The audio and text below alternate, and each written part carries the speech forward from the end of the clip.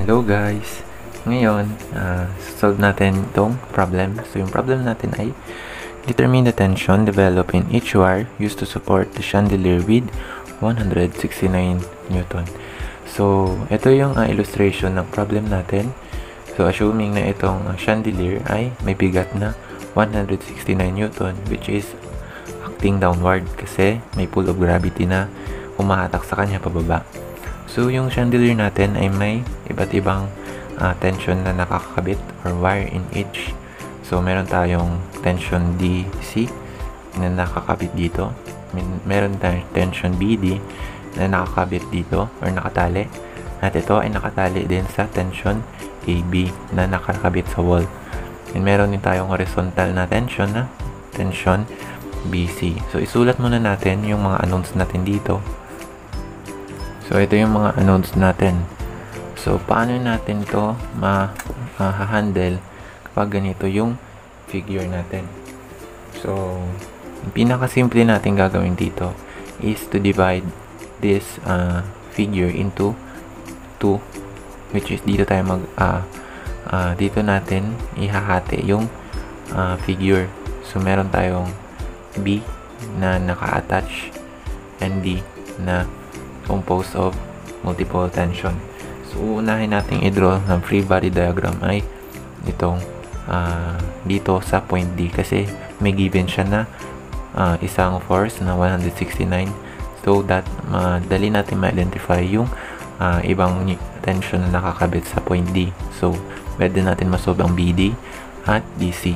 Compare na kapag dito tayo mag-solve ang una, walang given na tension. So, mahihirapan tayo at the end of our solution is hindi pa natin directly mahanap yung exact value. So, dito tayo, maging practical tayo. So, dito tayo uuna sa point D. So, i-draw natin yung free body diagram ng D dito. So, ito yung free body diagram natin. So, sabihin natin ito ay D. So, dito tayo magfo-focus. So, yung 169, ito yung approach ng chandelier natin. So, it is going downward kasi may pull of gravity na humahatak sa kanya just like this. Next is tension. Ito, DC. So, ito is also DC. Yung angle niya is 30 degrees above horizontal. So, ito is 30. Therefore, yung angle niya dito is also 30. So, kung 30 ito, therefore, ganun din siya dito. Next is yung 45 degrees na tension BD. So, name nito is BD. And bakit naging 45 siya? So, ito is 45. And ganun din. Ito is 45. So, ito, 45. So, na-plot na natin yung tatlong tension or forces na present or nag-i-exist sa point D. So, yung gagawin na natin is to solve the value of this tension. So, pwede natin yan applyan or i-transfer this free body diagram into much simpler na force triangle. So, ito na yung translation ng free body diagram natin. Kinonvert natin ito into force triangle. So, yung nangyari, itong BD is naging ganito. So, assuming na yung angle niya is 45 degrees. And then, kung 45 ito, therefore yung taas niya ay 45 din. So, since yung angle ng perpendicular na line is 90 degrees, so therefore, 45 ito ay 45 din. And kapag 45 ito, 45 din yung sa loob niya. Gets? Kasi 90 degrees. Next is kung 30 ito, 30 rin ito. So, ganun din. So, yung angle ng perpendicular is 90 degrees. So, therefore, ito ay 60 at ito ay magiging 60 rin. So, para makuha yung total na angle na na-accumulate nitong corner ng triangle, i-add lang natin yung 45 at 30. So, meaning, yung angle nito ay 75. So, pwede na natin masolve ang BD at DC using sine law. So, ano yung formula ng sine law? So, sine law wherein A over sine A is equals to B over sine B is equals to C over sine C. So, kayo bahala kung ano yung isi-set yung A, kung DC ba or 169 or BD. Walang kaso yan kasi yung operation lang man is lahat sila equal. So, dito, inassume ko na yung A is 169. Therefore, ang kanyang opposite angle ay sin 75 at DC over sin 45. So, isolve lang natin to. Cross multiply natin. So, 169 sin 45 and divided by sin 75.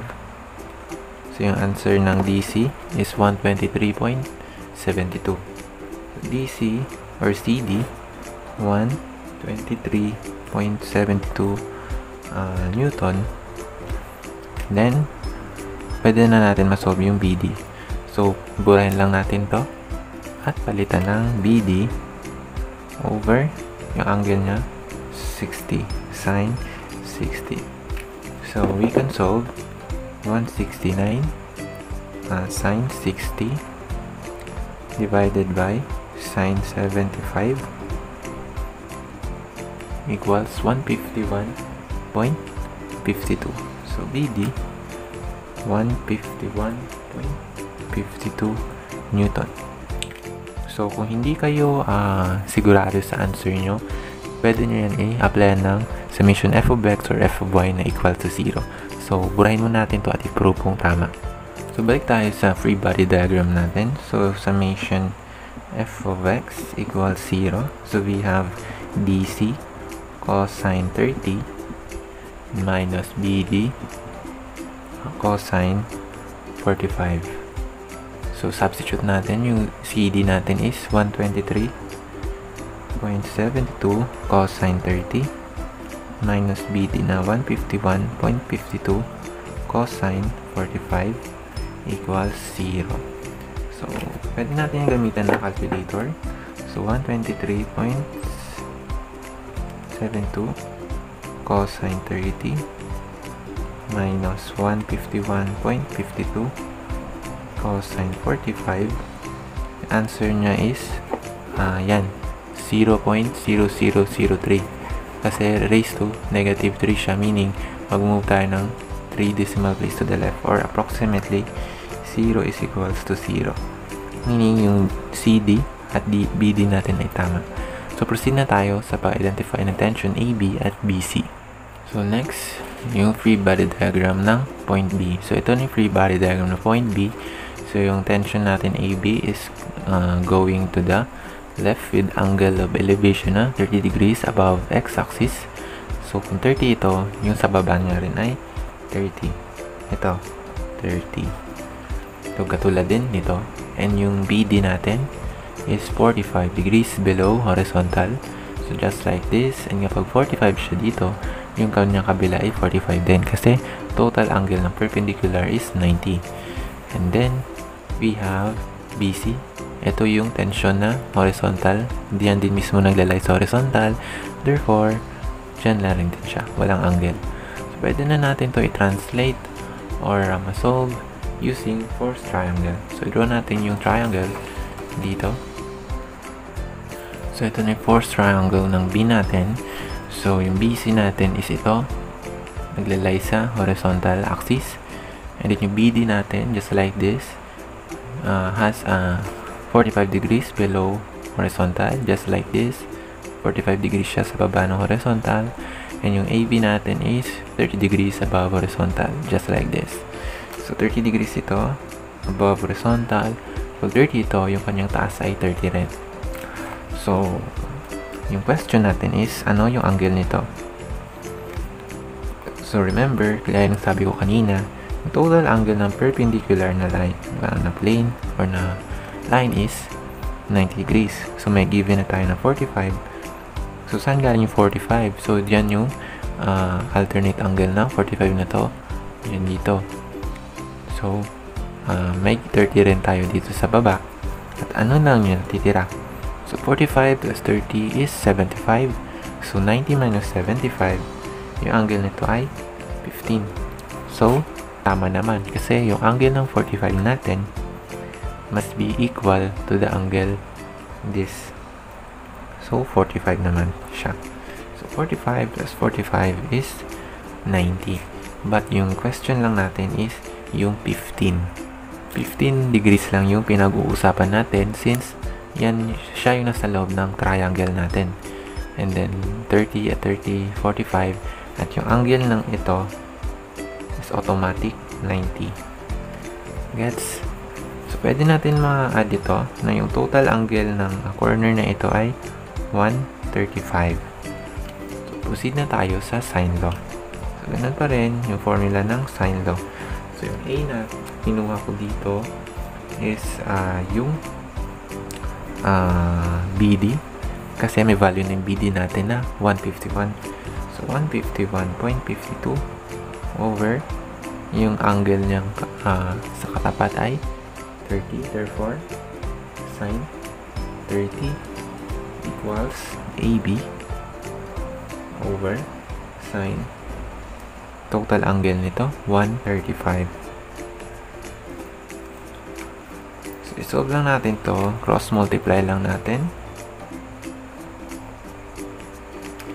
So 151.52 sine 135 divided by sine 30. AB is equals to 214.28 Newton. Next, palitan lang natin to ng BC. So, BC over sine 15 kasi ito yung BC at yung kanyang katapat na angle ay 15 not 45 kasi ito lang yung triangle natin at hindi yung sa baba. So, therefore, yung angle nito ay 15. So, cross multiply lang din natin. So, 151.52 sine 15. Oops. So, 151.52 sine 15 divided by sine 30. Answer niya is 78.43. So, BC equals 78.43 Newton. So, kung hindi kayo sigurado or confident sa answer nyo, again, pwede nyo to i-prove using summation f of x or f of y. Try natin yung summation f of y equals 0. So, meron tayong AB, y component, sine 30, minus BD, y component, sine 45, equals 0. So, substitute natin yung value. So, you have 214.28 sine 30 minus 151.52 sine 45 equals 0. So, calculate natin to. 214.28 sine 30 minus 151.52 sine 45 is yun, 0. So, ito may raised to negative 4 siya, meaning mag-move tayo ng negative sa or 0 to the left. So, meaning 0 is approximate 0. Meaning, answer natin ay tama.